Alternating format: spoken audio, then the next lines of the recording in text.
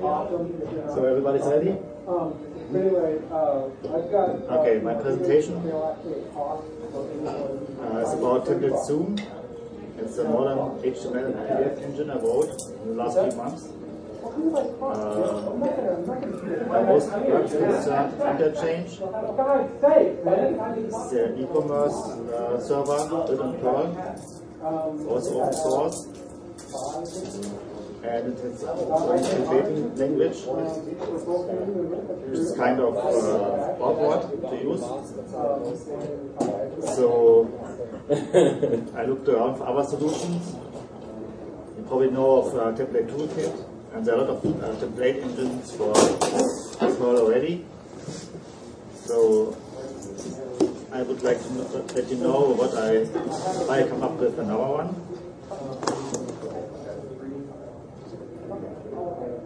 The main goal of mine is the separation of web design and programming. I often get projects, so I'm a single developer and I don't make web design. So most of the time either the customer or our company is giving me the web design, and then I put it into my project and have to put all the templating stuff in it. And usually something is wrong with the design, so it goes back to the designer. And the designer changes it, and I have to put the changes in my code basically, which costs a lot of time, and I would like to avoid that. So as I said, there are a lot of template engines available, and each of them violates this principle of separation of the web design and programming. So for instance, Template Toolkit, it has kind of a mini language inside it, with the square brackets. Or the other ones just inline code to the page, which are producing the HTML. And the newest thing which was developed last year is HTML Zoom from Matt Trout. I liked it a lot, but the problem with HTML Zoom is it puts the CSS selectors in the code. So if you change something in the HTML, like using different classes or that, you have to also change the code. And I thought this was really a disadvantage of HTML Zoom. Okay. So I thought about solutions, and this was the reason I started with Template Zoom. Basically, just start off with HTML Zoom, and then I had some new ideas about it. So first of all, you really have a static HTML file. There's no mini language in it, so no inline code. It's just a static HTML file. It comes with CSS, of course, so it's classes or IDs inside. Then you can get into it and see this might be a list or something where you put some value into it. And my connection I made to the programming code is a specification file. So this says, oh, here you have to put the name, or here's a list. And it works with also with classes and IDs. So I will show it in a minute. Okay. What are the further goals? I want to make it more flexible. It's just a work in progress. I started like a few months ago. I have a couple of projects where it's already used, but I want to develop it further to use it as real template engine for interchange.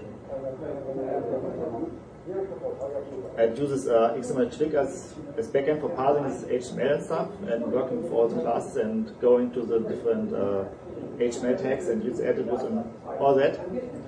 So another goal is to allow it easily to tweak this HTML tree. I mean, still it's a HTML file and specification file, so it's not as flexible as could be. So if you build a tree from the HTML, and then you fill in your values, and then you might to shift things around or whatever, or hide something, or I don't know. There are many possibilities, and I would make it easy to tweak it just through tree manipulation. This XML Twig tree. And you say tree manipulation is in DOM, right? It's not real DOM because it's just Is that HTML tree module that you're using? no XML twig. No, it's not. Okay. So it builds up a tree of all the elements. It's not really DOM because there's no commands like that, Right. but you can use XPath on it Right. to locate things in the document, and then you can change attributes and all that. Okay. First, I have an example for you. It's I'm using e-commerce, so the shopping carts will give an example. So I have a area of hashtags which presents the shopping cart of a customer. So there are 2 books in it, with ISBN, title, and so on.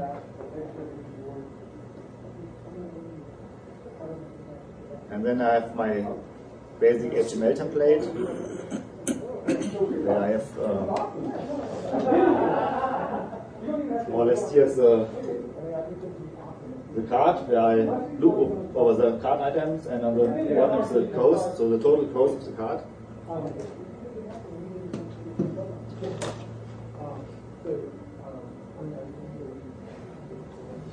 So the solutions which are already there, like in interchange, I have a item list tag, which just loops over the content and produces all the items.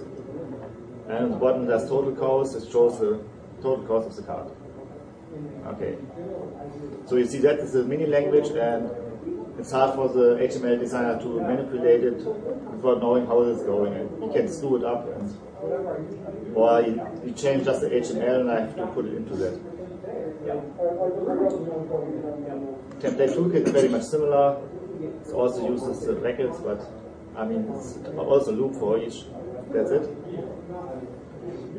And then Metrout come up with HTML zoom, which I very much like from the idea of it. As I said, one problem is you have to put the classes into your programming code.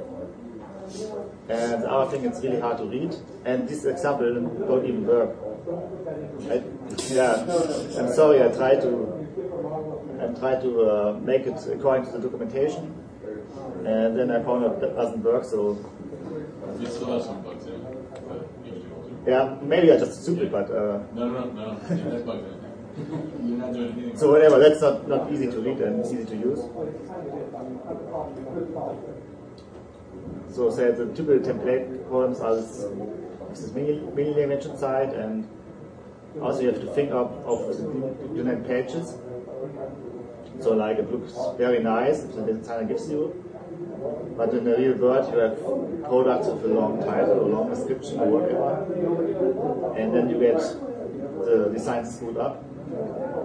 And often also no one thinks about things like empty cart or error messages and all that which are happening in the dynamic application. And it's important to present this equally well. Okay, so as I said, in addition to this HTML template, I have a specification file, and also I want to abstract the data thing at the programming part a little more. So it's not like I'm having a database table or a hash or whatever. For most things, I either have values, that's simple variables, or which you often have are just lists. So I have iterators, which just iterate on whatever data they get. And this abstraction kind of helps to make things easier. So this is a specification file. I started XML because I use it a lot. I know that not many people, especially in Perl, like it. So I have a solution for you as well. But that's basically easy. It says you have this list of items in the cart, and I say the class is cart item, that's a connection to my HTML, and then I say which fields I have or parameters, and that is name, quantity, and price. And so I can even tweak it a little bit. Like the first one, the param name is in the card hash which I showed to you. It's in the title. There's a title key. So I can swap this around. And this simple example is just like if the param is named name, it looks for the class name in the HTML template. So it helps to keep this down. I mean, would have really small files. And then outside list is just the value, that's the cows, that's the total cows which is on the bottom of the card. So what I did yesterday,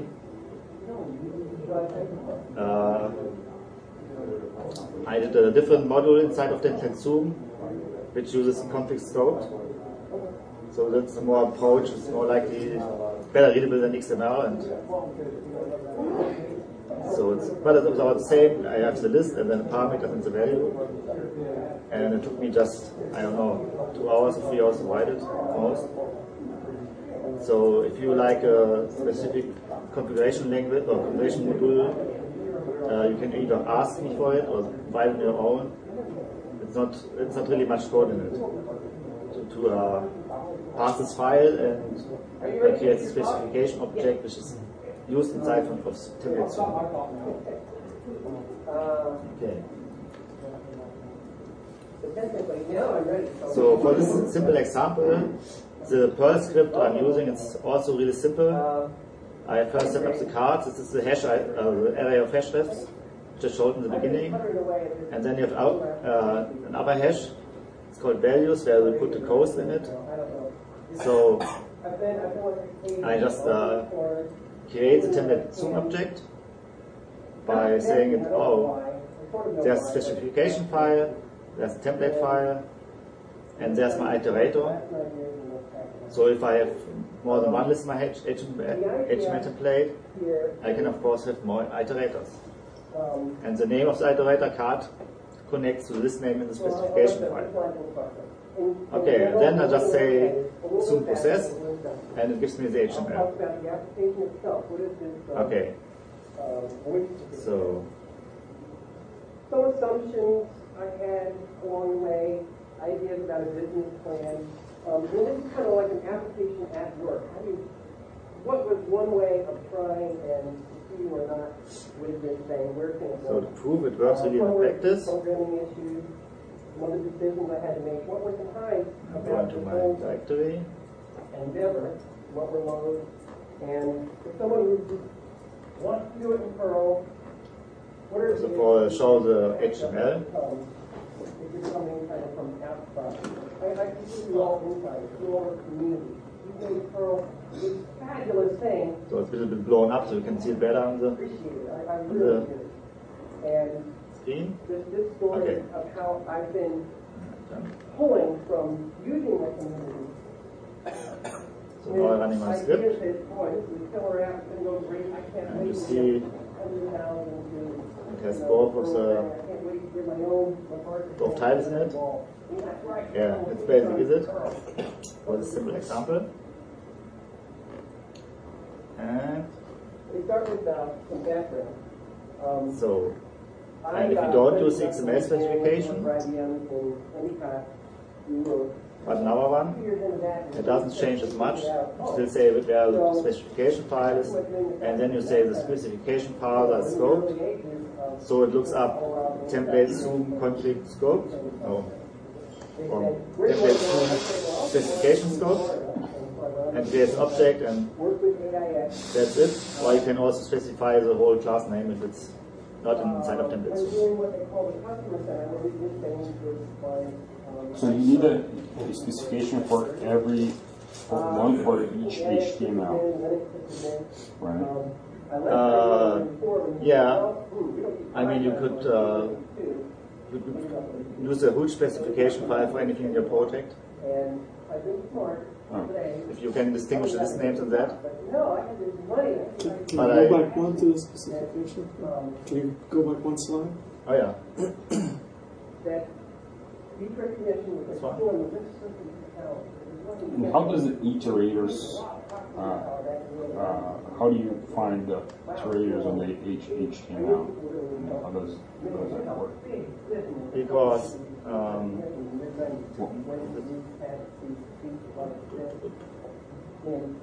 so I have this line that has the card header, and then I have the card item. Oh, okay. Using the class. Yeah. You can also use an ID inside of the HTML.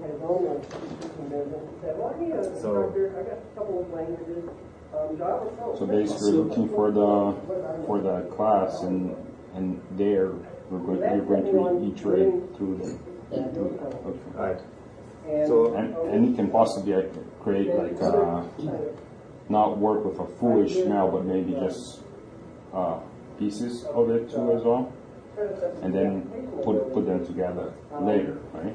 So you have like one specification for like your menu and one specification for you could do such things, right? yeah, that's what I'm using for my projects.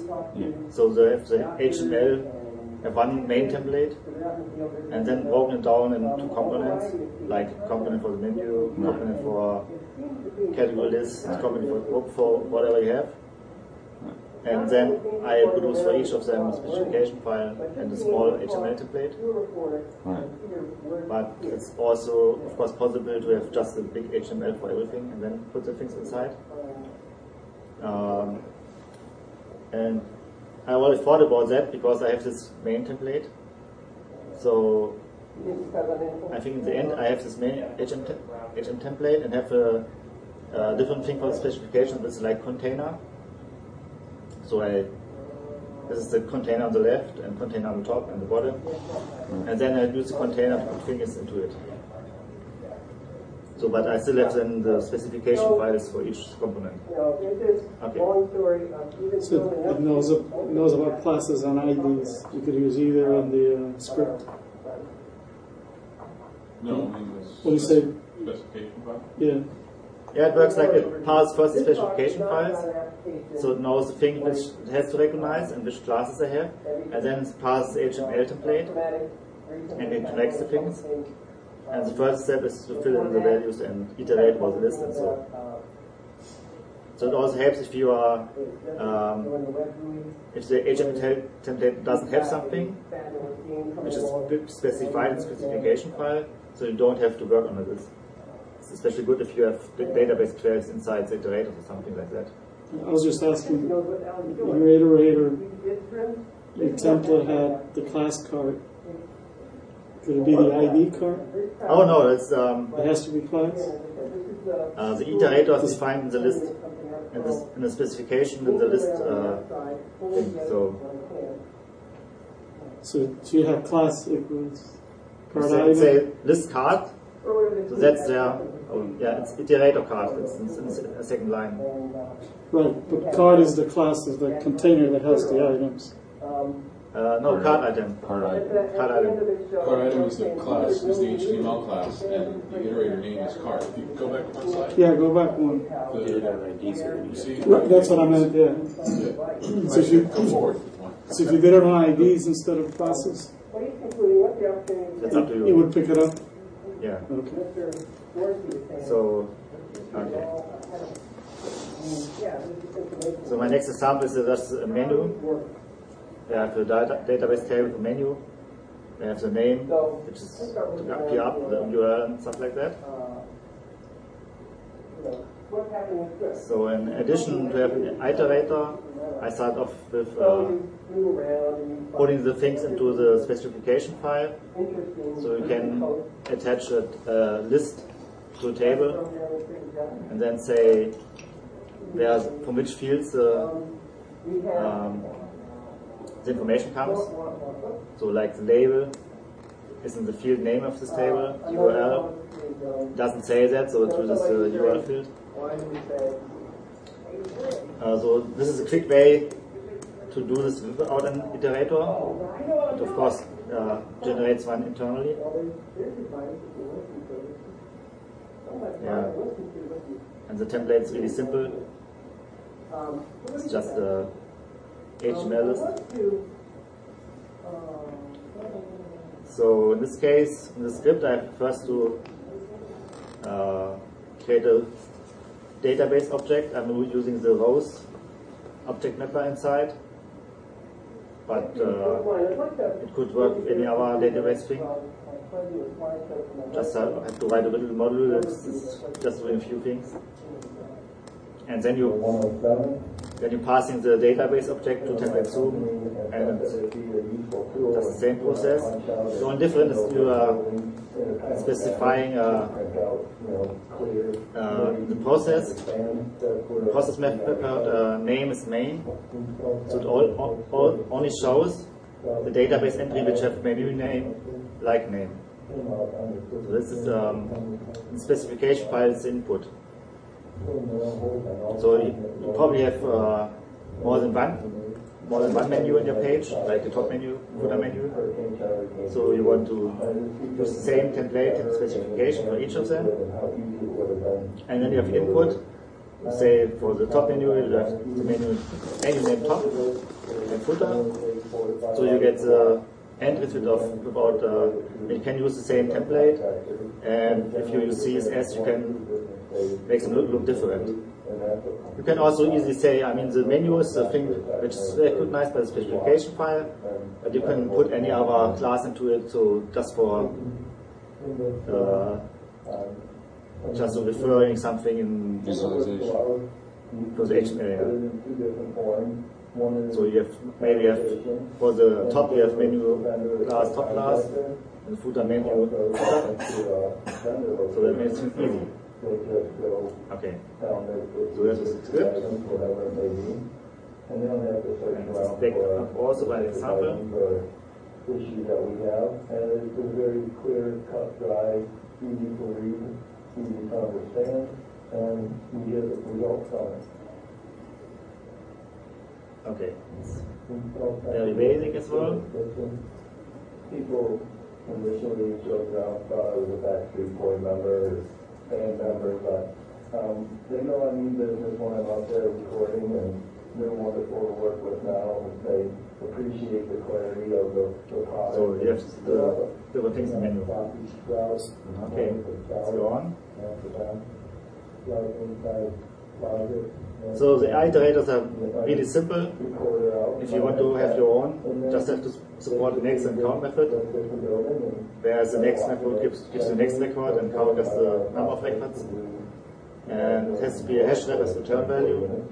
So I have the field names to fill in. And there's also an easy way to create your own. There's a template zoom iterator class, and you just create an object of it with area of hash refs, and you have your iterator that was used for this card example. So it's pretty much easy. Another thing you often have is a list of alternating rows, which means you have one row in maybe a lighter color, and the next row in a darker color, lighter color, darker, and so weiter. So you can do this inside of template zoom with just putting two rows into the HTML template and have different classes. So it says card item, I have a specification file, and odd, I don't know about it, and then I have card item even. So it does know it has iterate over it and toggle the classes. So on the first one it's set odd and second even, and if this has more than 2 items, the third one will again be odd. So it takes this automatically, which is kind of neat. So this alone doesn't give you a lot. Especially if you things coming from the database, you will want to adjust it for the display. So like in the menu example, I have this URL field, and I can put this in the HTML, and here say it's target href. So instead of replacing the text, it's replacing the href attribute. So it puts the URL there. But inside your web application, you might have things like a session ID attached to the URL and things like that. So before inserting that, you can run a filter, which just takes the URL and then generates your URL. Or also for the card example, we have the price. You want to adjust it so it shows only the currency, like a dollar sign or something like that. So you can do all that by just having a function which is doing this manipulation of the URL or whatever you have, and put a filters hash ref inside in the template zoom core. Okay. It's also good to have a kind of global filter where you can manipulate the complete record, change fields, whatever, and also you can return nothing from this filter, which means it leaves the record out.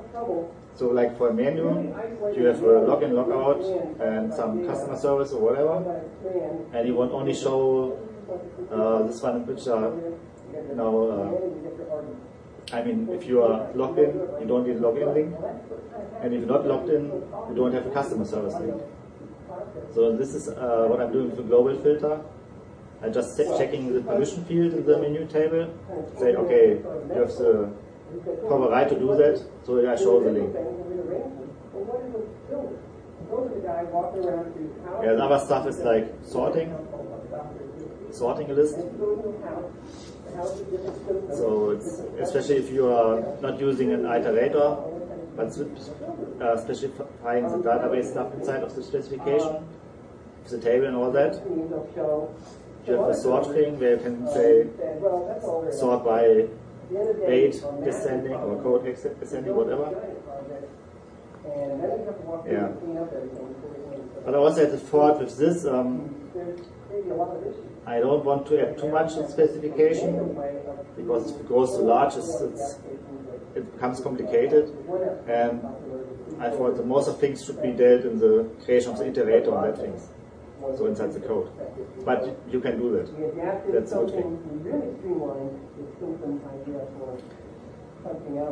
I start also with translations, and this is not really advanced right now. It's pretty much simple function which gets the text inside the static HTML file and translate it, but it's a good start. And the only thing you have to do is write a simple function and create an I18N object, and that's it. Okay. And you can also do, if you don't want directly the text to translate it, but just have a key lookup, you can put this in the specification file and it will translate, to give this key to your translating function. It's kind of good if you have really long text, and that's good. Okay. I think we are using a lot of course forms. So you have also forms inside the specification. It's basically like the form is named search, so it's related to a search class, and it says this and that fields. And inside your code, you can manipulate the forms before the process function. So you can change the form action, change the format from get to post or vice versa. Or you can also fill form fields, just giving hash with the names, and it fills the form with the values. And the good thing with that is you don't need to know the names of the HTML elements, like input name something. You just address the specification names, the names like search and search submit. So if in your HTML form it has a different name attribute, you don't have to change anything. Okay. So what I was starting with, like about 2 months ago, the client came to me and he wanted to change to his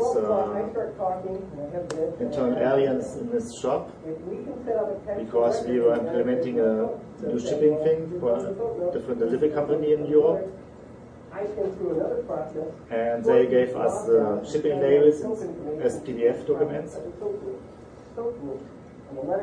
And then we started thinking how we could do that, because it's hard to let's say that they had just HTML pages with invoice, with the shipping label, and then they printed that. But it's hard to get this PDF stuff into an HTML thing. So we thought about how we can do that with this project, and I thought, why we don't use PDF invoices, which is much nicer anyway. So I started with this PDF part of template zoom, and it's basically doing the same HTML processing. And after that step, it does the PDF conversion. So it takes the HTML document, which is ready, and then converts it to PDF, which is kind of tricky, because there are a number of approaches also in CPAN.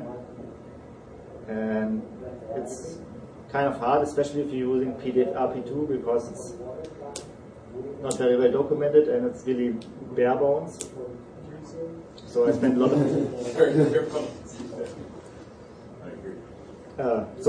of time with that, but I came up with a three-way process. So first of all, I take my HTML tree, and then I calculate the dimensions of all the blocks inside of it. So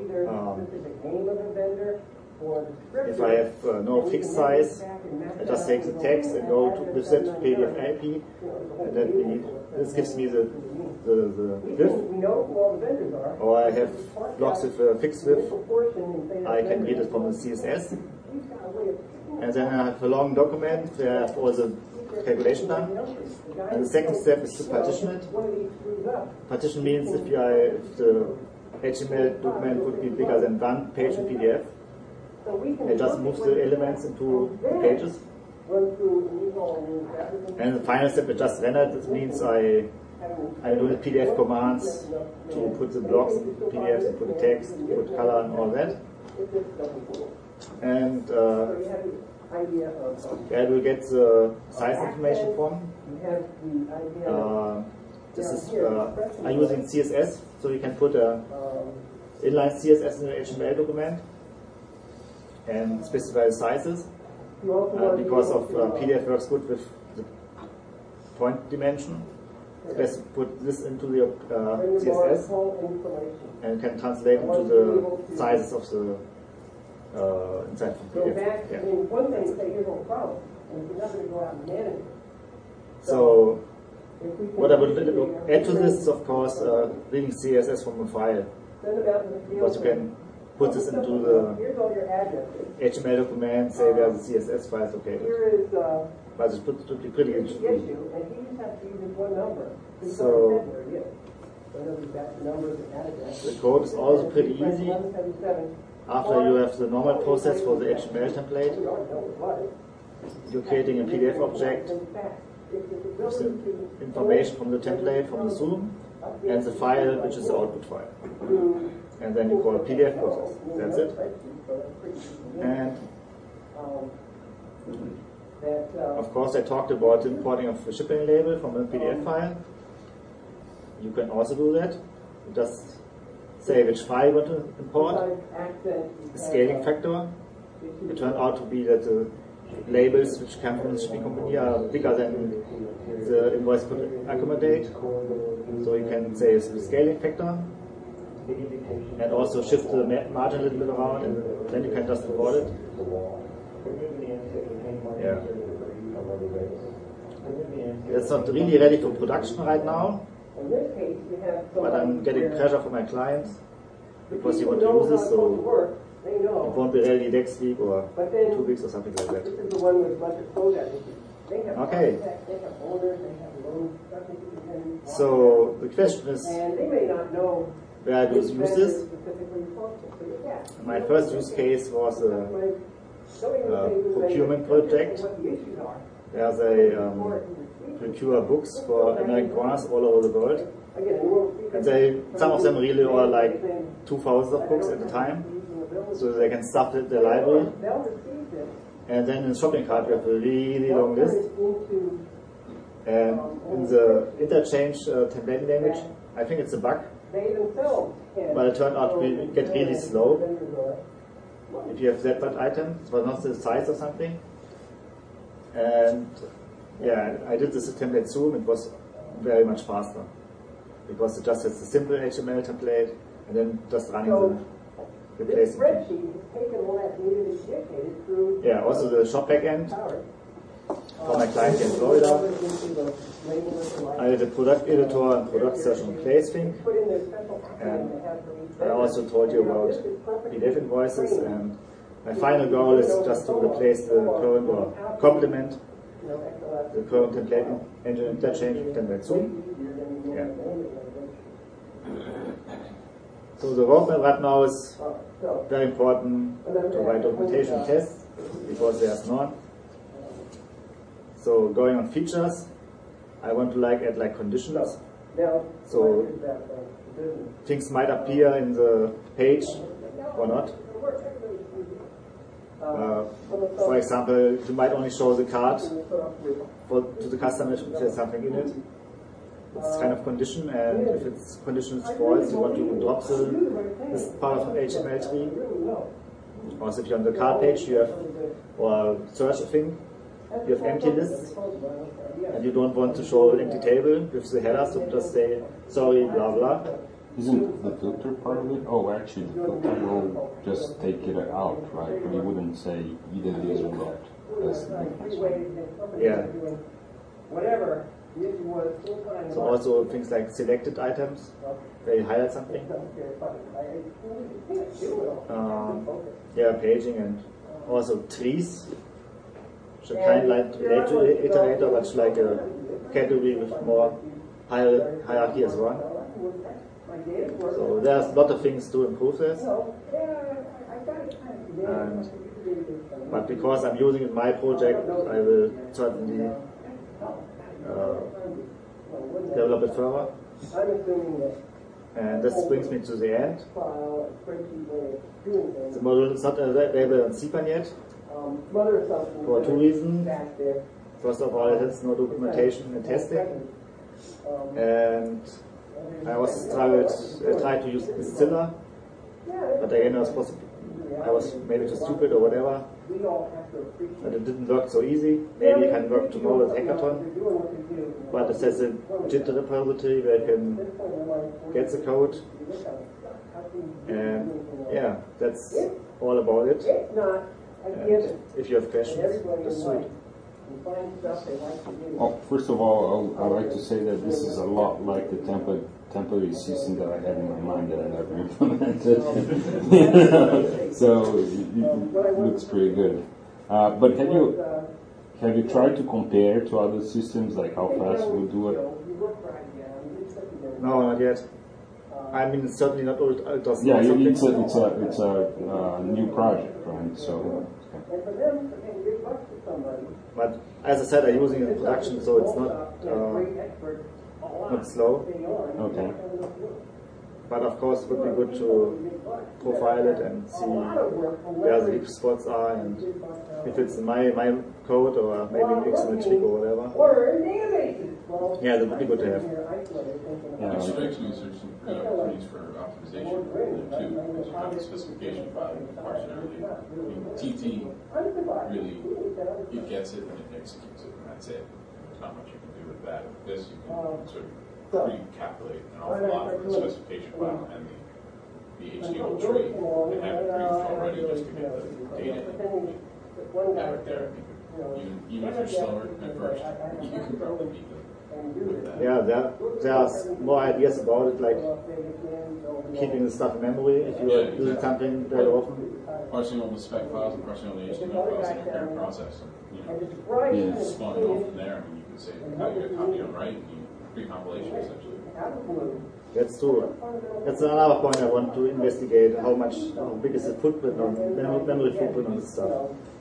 You alluded to the PDF stuff wasn't totally ready, but Do you handle looping in the PDF? I didn't quite understand whether that was possible. Like could you put this shopping cart into the PDF, and how would you do that? Yeah, I mean, I Maybe you all have been approached on another one. see it. This is a red and slash dot. This works, I mean, because of all the looping stuff and all that is handled in the HTML part. So you Before I'm doing the conversion. So you do make it render the HTML part first before you can generate the PDF? That's why I have HTML part first. Yeah, I may believe in it. So, Nobody's going to take me seriously. So that's, again, feeding my feel of, I'm just going to have to do it myself because nobody else can do it.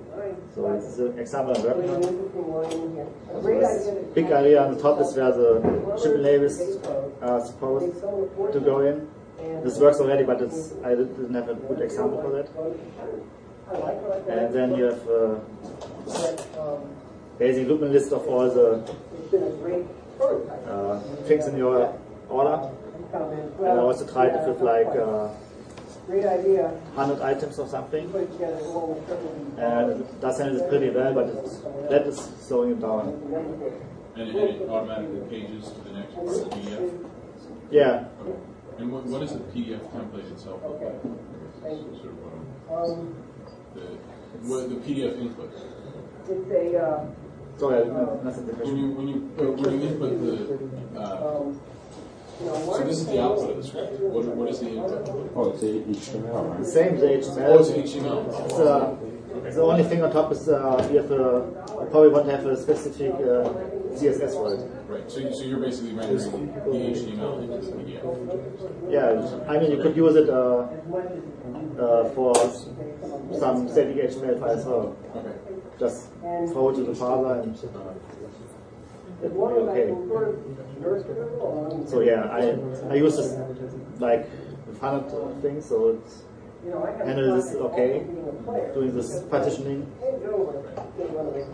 But I know there are big spots and I mean if you are, I'm pretty sure if you're using for something else, you come up with something which is not working as well. Yeah, we do a lot of reports, report generation. So, every time they want to see the bar graphs on the HTML, they want downloadable bitmaps for their PowerPoint presentations, and they want PDFs that they can print and throw around. So we end up doing basically we do the hard work. But this is why I wanted to do this, because it's exactly what we need. Yeah, I think it's nice and useful because I mean you probably can just like fix invoices and reports.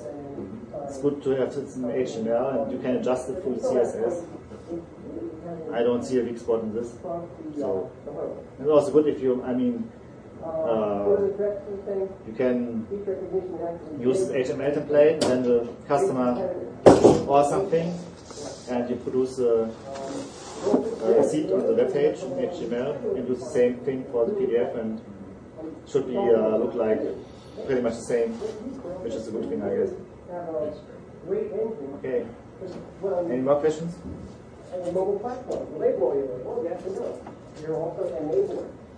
Okay, thank you for your